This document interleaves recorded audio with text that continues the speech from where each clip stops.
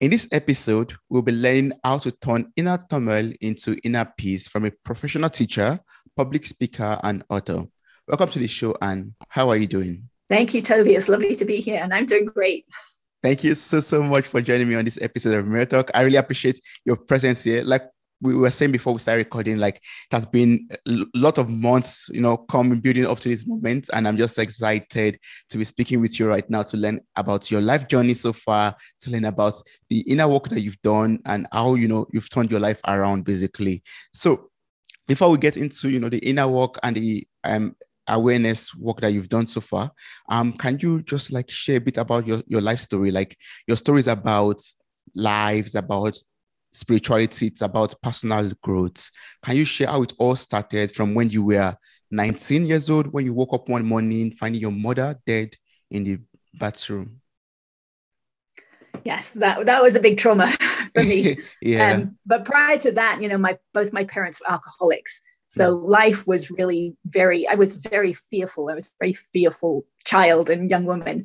And I carried that through me and as for the next 20 years, essentially. So I moved out to California when I was 21. I graduated. I was a software engineer. So I worked in the software engineering field and then had my two boys, became a stay-at-home mother. And I realized because something happened with a couple of mothers at school, like a business altercation, and my mind would just spin and I couldn't sleep for days. And I realized that there was something in me that was making me react that way because I recognized other people wouldn't do that. So that was the first real inkling to me that really it was probably something from my childhood that was affecting the way I was living my life. And that was kind of the start of my journey. Yeah. Before that, I really hadn't been interested in spirituality. I had a little interest, I would wonder about it, but I hadn't done any of the work. I did a lot of like the physical work. I did a lot of dietary changes, a lot of cleanses to try and clean my body out, but never really went into my mind or to my emotions or any of the inner work until that point. Wow. And how was it like for you at that moment? Like, what was it turning point for you, when you woke up in the morning and you found your mother dead in a bathtub? How did that, change the course of your life, basically? Well, it didn't. It did change it. The losing of a mother is going to change it. I mean, essentially the family disintegrated, right? I kind of felt lost without my mother, but I didn't know how to deal with it. I didn't deal with it. I just kept on with life because I didn't know how to deal with it. I had no one around me that even really talked about it. And so I just suppressed it because I didn't know what else to do. Yeah, yes. Yeah. Yes. So it wasn't until, after this point where I realized something was going on, I had a doctor's appointment fairly soon after that. And I can't remember why I went to this doctor's appointment, but he recognized I was more stressed than I should be in the situation I was in, which was a stay-at-home mother with two young boys. Yeah. And he asked me on a 0 through 10 scale how stressed I was, and it was an 8. And then he asked me why. And it was right then that I knew it was from finding my mother 20 years earlier, because the tears were still just under the surface, right? As soon as I thought about it, the tears were there. So it was clearly still living inside of me in a big way. So he worked with me with this technique called EFT for about 15 minutes. And I walked away from that appointment being able to tell the story in my mind without those tears. They had gone. Yeah. So it was huge. Yeah, it was a huge shift right there. Wow. That means after the EFT session, you were able to let go of the tension, the trauma that you've kept, that have been suppressed in you for the past 20 years, basically. Right. Now, it was just the surface layers. I didn't realize that so much at the time, but, it's kind of opening up the subconscious mind. Yeah. And once you've let go of the surface layers, the next layers show up. That's true. So I did have to work on it again, but at a deeper level next time. Yes. So for people out there, who also experience PTSD, and yours was as a result of, alcoholic parents when you were young. How was that like for you? How did it, come up? Like, how did your alcoholic parents affect your life in in a way that, caused you to have PTSD even all the way to the age of 30? And how are you able to, deal with it after the age of 30, basically, to let go of it finally? Or is it, do you believe that it could be gone totally, or it's something that you still deal with all the days of your life, basically? Yeah, no, I believe it's gone totally, because I can see where I was and I can see where I am now. So yes, I was very fearful. I was afraid of all sorts of things. I had all this judgment and criticism in my mind, right, towards myself, towards other people. I was always trying to do the right thing, not to step on anyone's toes, not to get anyone upset, because, from my childhood, if I did that, my dad would get angry. So I had to be very careful. And so, I also had some other traumas in that I was adopted as an infant, a 6-week-old. I was adopted into a family where the child that was adopted before me, they had kept her for 6 months, and then the birth mother had changed her mind. So they had this other baby girl for 6 months, and they had just lost her. And I was brought into that situation. So I think even that at that young age really causes a lot of what's it called? You're afraid of being rejected. So I had a lot of fears of actually leaving my home, because when I left my home as a 6-week-old, I never came back again. Like when I left my birth mother, I never came back again. So I was afraid of leaving my house because I was afraid I would never come back again. So there were a lot of things that actually kept that fear living inside of me. And it was really nice to be able to let it go. Yes, that's true. Wow. And before you finally let everything go, you suppressed everything, and you are a software developer, for example, and using logic into going through life, basically. I was that coping with that tension, that fear deep inside of you, but still functioning well as a software engineer, a software developer, using logic to navigate through life? I loved logic, right? Because I knew if I did this, then this would happen. Or if I did that, that would happen. And I didn't have that at home, right? I had a life where it didn't matter what I did. Actually, it didn't matter what I said, because I was always wrong, because my dad was always right. There wasn't any logic, right? He would say one thing one night when he'd been drinking, and the next morning it was different. So there was no logic there. So that's why I believe I went into software engineering, and it felt good. It felt safe because I knew what was going to happen. Yes. So it seemed like a logical thing to do. Yeah, that's true. So, but before we jump into inner work and awareness about our inner self, like, can you tell us, like, or advise people out there who are experiencing PTSD right now, those who are having some post-traumatic disorder, can you advise them on how they could deal with this, from your own experience, how they could deal with this, and how to go about it, basically? Well, that would be the inner work. Yes. Yeah, because I didn't start to address it until I started to do that inner work. And, the inner work is a progression. So EFT, this technique that this doctor used on me, I actually wanted to check it out. I have that engineering background. I think you have an engineering background, don't you? Yes, I do. Yeah. Yes. So I wanted to know that what he did with me that day was not just a fluke. So I wanted to know that it really worked. So like sometime in the next couple of days, we had a 17-year-old cat at home that we had been told needed a daily saline shot. And I hated injections. And so when I gave him that first injection, my hand was just shaking so much. I was not going to be able to do it. It would be too stressful for me to do each day. So I thought, well, this is a great test case. So I tapped. So EFT is short for emotional freedom technique. And it's also called tapping because we're tapping on parts on the body as we're talking through something.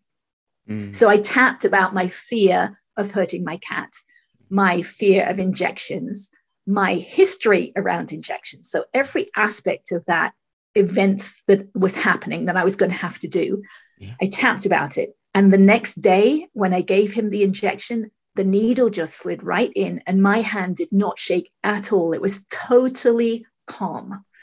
So that's when I realized how powerful this technique is. It's deceptively powerful, right? It doesn't really look like it should be doing much. Yes. But at that point, I realized, okay, this really does do something, and I'm going to start working with this. Yeah. So then the first part is actually becoming aware, right?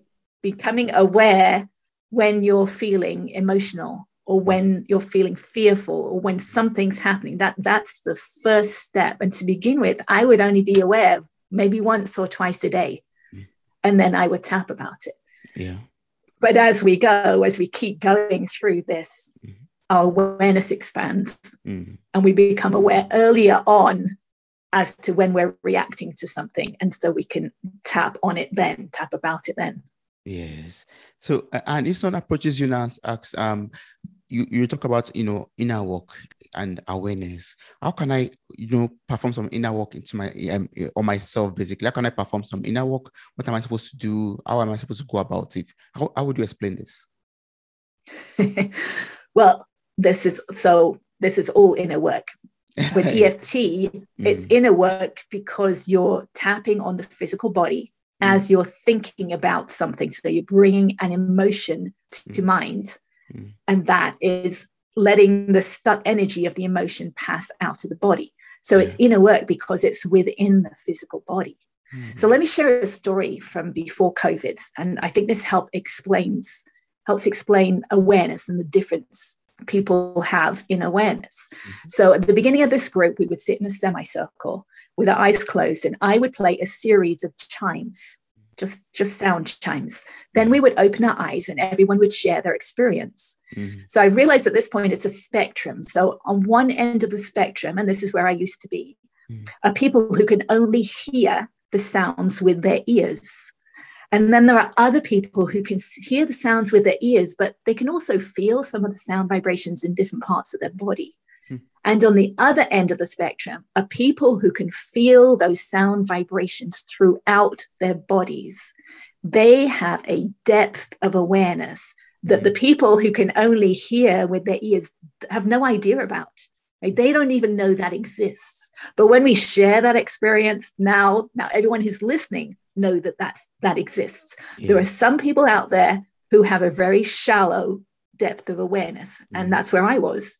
And then there are some people who have a great depth of awareness, who, when they hear things like music or even voices or conversations, they're hearing a lot more than the people who are just hearing with their ears.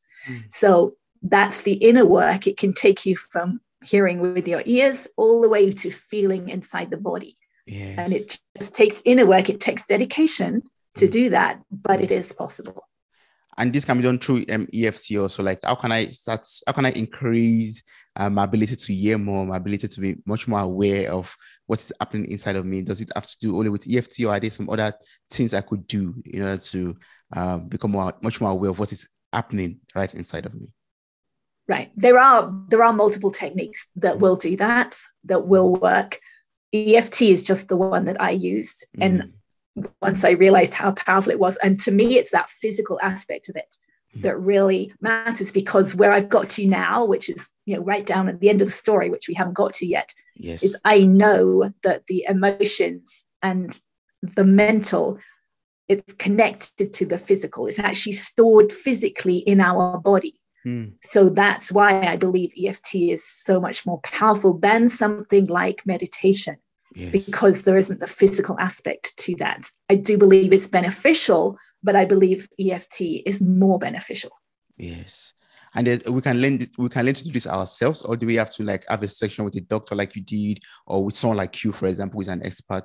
Or is it something we could just sit down at home in our privacy and just do on ourselves? Absolutely, we can learn it ourselves. Yes, the person who developed it was actually a chemical engineer who lives in California, and he gave it away for free when he first gave it away. So there are thousands and thousands of videos out there on the internet. Now, just be aware that a lot of them have moved towards the positive. And the power in EFT is actually letting go of the negative that we stored in our body, because once we let go of the negative, the positive is already there underneath. The light is already underneath the darkness. So we're really trying to find our truth and the negative. So that's what we do. it's a little bit like acupressure. So we're tapping on certain parts of the body, which are the ends of acupressure, Chinese meridian systems. And we're tapping on those as we're feeling an emotion, and it's letting that stuck energy go. Yeah. So anyone can do it. Some people are a little afraid that those big emotions are going to annihilate them, but really it's just stuck energy. And it wants to leave the body, and there is really freedom on the other side. So that's why it was really good for me to experience it with smaller things like giving my cat a shot, an injection. Right? Then I knew that there was freedom on the other side, and then I could go further with it. Yes, it's freedom once you get into the light, basically. Once you can get the light out of you. Yes. But are there like some side effects to practicing EFT? Some side effects? Yeah.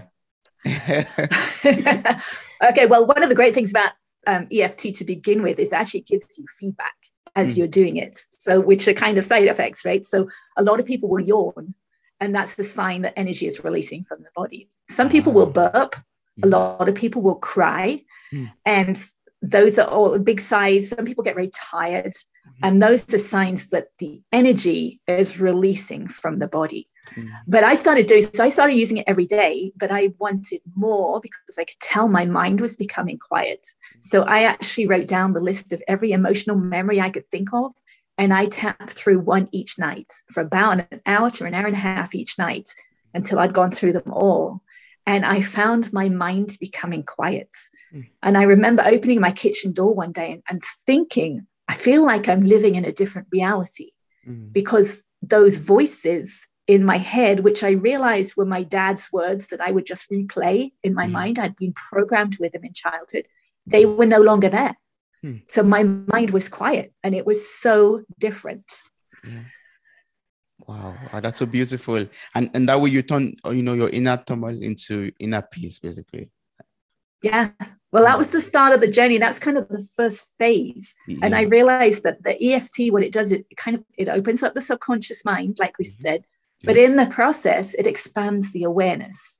So I became aware of my emotions, which I hadn't been before because I'd been suppressing them. But underneath every emotion is a set of physical sensations.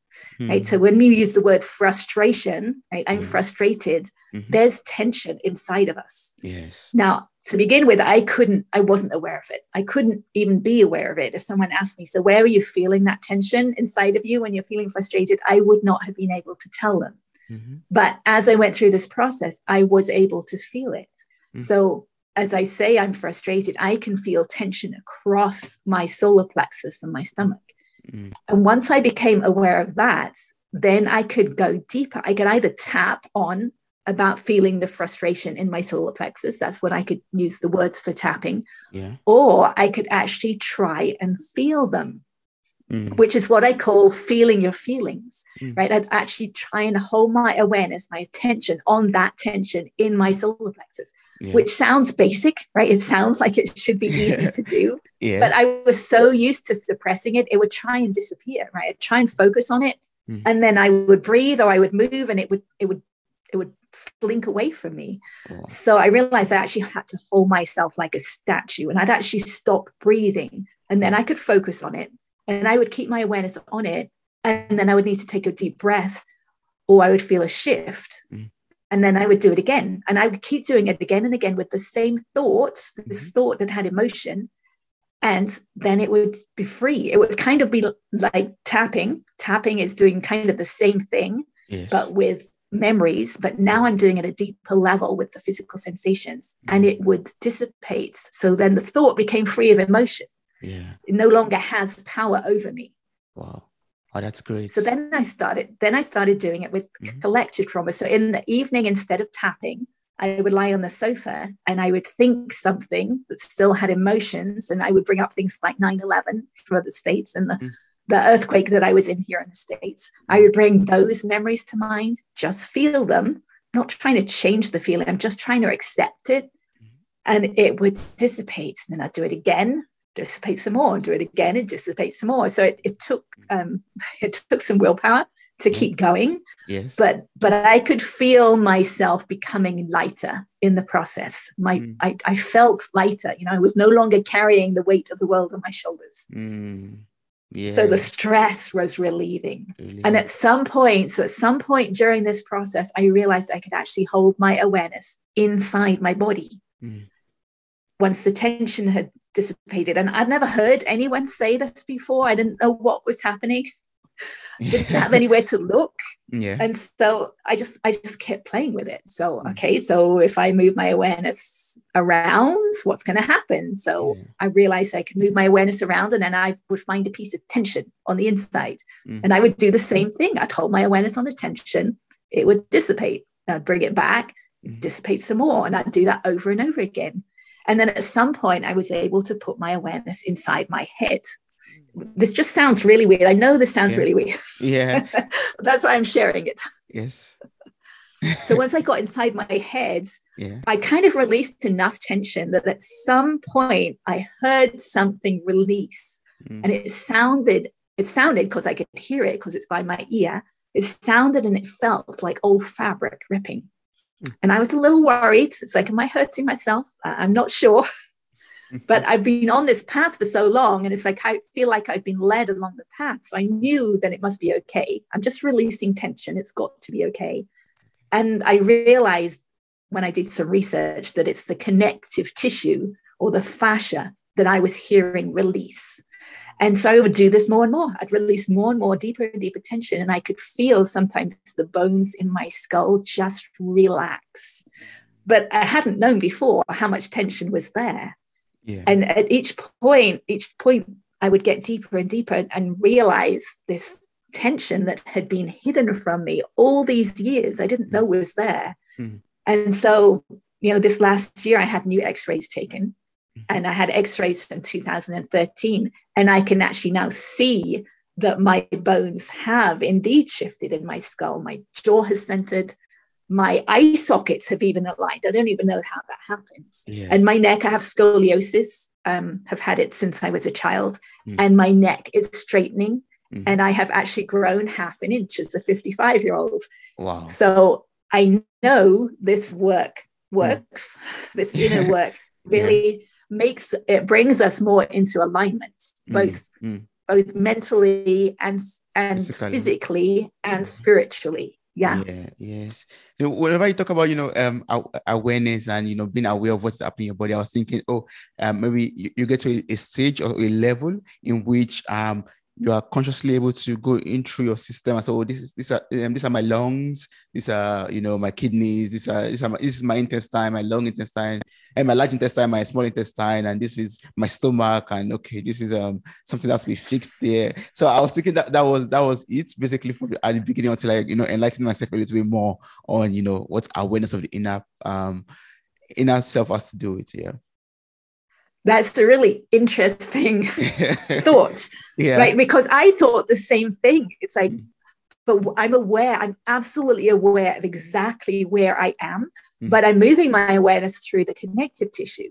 So I don't actually know, I can't tell the difference between muscle or an organ because it feels the same, but I know where I am, right? I know where I'm sensing. The only difference I can tell is between bone and non-bone because it's so dense in bone. So I can put my awareness in my teeth and let go of tension in the tooth roots, which feels really weird, but I can tell that difference between the bone and the non-bone. Yeah. But yeah, I mean, I can also feel like if I'm in my eyes, I can actually put my awareness in my eyes and behind my eyes. And that kind of hurts to let go of that tension. So I know when I'm in there, but the organs is really interesting because, yes, I've never been able to tell where I am. But the connective tissue goes throughout everything, right? Yeah, that's true. I believe it's where I believe our soul resides in the connective tissue. And that's what I'm moving my awareness through. And how long did it take you to be able to reach this level of, awareness? Yeah, a while. I started when I was in my late 30s and I'm now 55. So... but I know people who've been meditating for 20 years and their minds are still so busy. whereas my mind quieted within 1, 2, 3 years. So from that perspective, I know that this is a faster track to inner peace, which is what I was after. I was only ever after inner peace. I wasn't aiming to change my physical structure. That was just a side effect, a nice side effect. Wow. Yes, I understand that. That means you just have to like do these practices every day. Just like, for example, lying down, bringing these emotions, or processing these thoughts, like these events that's happened, and that way you let go of tension gradually, and you're able to be aware of the inner tensions that you have also. Basically, is that right? Yes, absolutely. Okay. Yes. Okay. There was nothing I would rather do, because it felt so good to let go of tension that I've held on to for 30, 40, 50 years.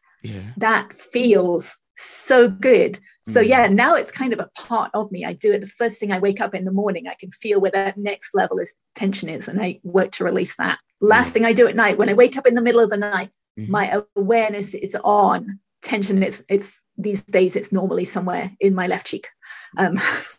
So that's what I'm working on. And my palate, right, the inside of my skull, that's where I'm working on that tension. But to begin with, we just start with working on, how are we feeling right now, right? Are we reacting to something? Are we feeling angry or frustrated? Once we can work with that, once we can notice that, then we can work with it. Because that, right, I think I use the law of attraction a lot, or at least I did in my thinking to begin with. When I realized that we are a signal, the whole of us is a signal, and we are emitting that signal every second of every day, and we're attracting back based on that signal. So if I'm feeling really angry right now, I'm putting that signal off, and I'm attracting into my future something where I'm going to feel the same way. And so I would ask myself during the day, how do I feel right now? And do I want to feel this way again in the future? And most of the time, my answer would be no. So then I would do something about it, right? If I want to change the future, I need to change myself right now. Then I'm emitting a different signal. Then I'm attracting something different back. So if I can catch the way I'm reacting, and even just taking a deep breath in that moment is going to relax us and relax our signal. And that's kind of what meditation does. It brings us to peace right now. So we're emitting a peaceful signal, and we're attracting back peace into our future. But I wanted something to change at a deeper level. I wanted to change my base signal. So that's what EFT does. That's what feeling the feelings, feeling that physical tension and letting that go. It's changing our base physical signal. And so it's changing our future. Our future also. Yes, that's good. I'm so grateful that you mentioned law of attraction right now. Like, in your own understanding and experience, can you explain what law of attraction really means? Well, it basically means that we are emitting a signal and we're attracting back based on that signal. So a lot of people use that in terms of manifesting, right? They want something to come into their lives, but everything that is coming into our life is coming to our life because we have emitted a signal about it. True. So you can use it. You can use EFT in manifesting, because if there's something we want, it means we're not happy with what we've got right now. So we have resistance to that, right? Because we're looking for the negative. With EFT, we're looking for the negative. So if I'm not happy right now, we can work on that. We can tap about what we feel like we're missing right now. Also, if there's something we want and we don't have it yet, it means we have some resistance to it. Because if we didn't, we would already have it. So we can tap about the resistance we have to what we want. And that releases the resistance, and then the energy can flow. Okay. So it's not only about, positive thinking and just manifesting alone, but we have to let go of the tension also in us. Yeah, I'm not a big proponent of positive thinking, because when we try to think positively, we're suppressing what we're actually thinking. Whereas what we're actually thinking has some stored tension. It's part of our signal. And if we let go of that stored tension, the positive is already there underneath. So we don't have to try. When we use that word try, we're not accepting what is currently happening. Yeah. So you mean the right step is for us to first accept what is happening and try to let go of the negativity. That way the positivity comes out itself and we're able to not think positively also. Right. It's just there underneath. When we really let go of, like when we really forgive someone or something, then compassion and understanding just arises. And it's really fun to experience that the first time. Yeah. But then, that's the way it is. It's already there underneath. Once we have that expanded awareness and expanded understanding, it's just there. It's just there. Yes. Yeah. Yeah. And you talked about, we are signals, and we whatever signal we send out attracts what positive signals back into our lives. Basically, for a lot of people out there, it could seem so abstract. We are just human beings, physical beings, and you're talking about signals. Can you explain this in much detail? Like, how does this work? How can we? Are we sending out frequencies? Are we like routers now, or like Wi-Fi cables that send out frequencies around the world? How does that work with signals? Yeah, I can't put it in that physics, the way of physics, but we are complex. We are complex as signals, because I think of us kind of a little bit like a guitar. Like we're not tuned right. If we got tension stored in our connective tissue, and I know because I experience it, I can sense it on the inside. I know we have tension stored in our connective tissue, and that is, we're not tuned right. Yeah. So our tuning is off. So what we're attracting back is off. But if we tune ourselves, if we let go of this stored tension, we become more in tune. We become more in alignment with spirit, and we're only going to attract good back to us at that point. So I understand it's really good. As you actually go through the process, it becomes more and more obvious as to how we replay things over and over again with different people in different arenas, different experiences. But what we're attracting back is those feelings that are familiar to us from childhood when they were programmed into us. Yes. And do you have like, courses or, services that you offer to people in order to help them with alignment with their spiritual life, or alignment with themselves, or to let go of all this negativity in them? Are there like ways you could help people out there? I do have a book. I wrote a book called A Pathway to Insight, which goes through all the steps that I went through to where I am now, and explains the law of attraction and how our signal gets stored in detail. So feel free to look that up. And I have a YouTube channel which has a demonstration of EFT, a demonstration of feeling your feelings, and some of the things in more detail. But what I really want to do is I want to be spreading this information around the world. So if anyone has any speaking engagements that they would like me to come to, that's what I want to do next. Yeah. Oh, that's awesome. So I'm going to place the link to your YouTube channel and also to your website, basically, where the information about your book also is in the show note of this episode. And I encourage everyone to click on the links to watch the videos on YouTube, and also to get a copy of the book in order to learn about the steps, the 4 steps into, gaining insight into life, or becoming much more positive people, basically. Yeah. So, yes. So can you explain, we've talked about, there's this connection between being a physical being, our spiritual being, and it goes through our connective tissues. But can you explain a bit further into that connection, that relationship between our physical self that we see and our spiritual being that we don't see? Yeah, this is fun because it's all connected. I mean, I realized it's all connected, our emotions, our mental, our physical right now. So now we know our physical is connected to our mental and emotional, right? Because just the progression that it's all stored in the physical body. Yeah. And that physical body is part of it's our signal, right? So I believe the connective tissue is where our soul resides. And as I said, so releasing the tension in the connective tissue, it frees up, in my mind, it frees up the soul to be comfortable in the body.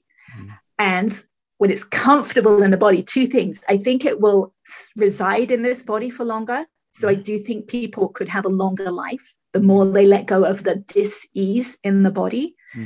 And I believe that's how we tune into spirits. The less tension we have stored in our body, the more we are in alignment with spirit. And the more intuition works, the more magic happens, the more just special things that happen in your life. Yeah. So that's, to me, that's the connection between the physical and the spiritual. Yes. And once we can get aligned, I believe we can enjoy more inner peace, enjoy, joy, happiness. Is that true? Or are there more benefits to this? Yes. Absolutely. Life becomes more fun. There's so much more depth to it, right? Because imagine just hearing the words versus feeling them in your body, right? The more awareness you have on the inside, the more awareness you have on the outside, as within, so without. So and even small things, my singing voice, and I will never sing in front of anybody. I'm saying that now. However, my singing voice used to be terrible, right? There were actually some I couldn't get to some notes when I would sing. I could sing high and I could sing a little bit low, but in the middle there was some notes I couldn't get to. And that's all cleared up, right? So the tension in my skull has released so that now I can sing so that I enjoy it, right? My taste buds have improved. I can taste just some foods, just taste sublime. So there's all sorts of things that happen, right? My body is more in alignment. So my balance, both mentally and physically, is so much better. And yes, I'm calm and peaceful, and I will actually go out of my way to try and find things that will trigger me these days. So I will watch the news again. It's like I want to know what triggers me so that I can find something deeper to work on and let go. So there are so many benefits. Yes. Wow. So now we are aligned, spiritually, physically. Now we've let go of every tension in us. Now we are sending out positive signals, receiving and attracting positive signals back into our lives. How can we use all of this to change our future and also to change the future of this planet? All of this does change our future. Even tapping for 5 minutes changes our future because it changes our signal, right? So even just 5, 10, 15 minutes a day is going to change our personal future. But we have so much collective trauma right now. So sometimes we don't think that the collective is anything to do with us. So the part that is our responsibility is how we feel about it. So if we're hearing about, COVID, about people perhaps going to war, whatever, or we're even just listening to someone else argue, any of that, our part of that is how we feel about it. And if we can recognize how we're feeling about it, we can change that. So if we change that, right, we're so divided. I don't know where you are, but here in the States, we're so divided. And so we all have feelings about the other side, what we think of as the other side. We probably have negative feelings about them. If we feel those feelings and let them go, I believe we can all come together in peace. So yes, I do believe we can change the world. Yes, that's a very valid point because of this time that we're in right now where we are all divided. We need that inner peace basically, and we need to come together to find some common grounds basically for ourselves in order to move forward and make some changes to this world in this circumstance that we're in right now. Right. But I don't think we have to do it. We don't want to do it through positive thinking because then we're suppressing the negative. So we have to really feel how much we don't like that other side, right? We have to be true to ourselves. That's true. Yeah. And so that's what the tapping does. It's like using the EFT. It's like, how exactly do you feel, right? When I'm tapping, it's like, and I spend a lot of time, and I don't recommend this at the beginning for anyone. I'm just telling you this as an example.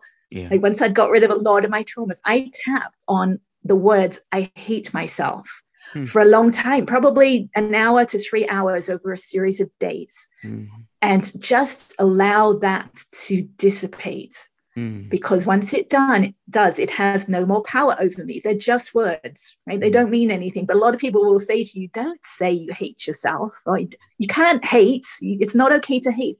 But if we feel hatred inside of ourselves, if we accept it, then it will dissipate. And I would much rather have hate be gone than have it sitting inside of myself.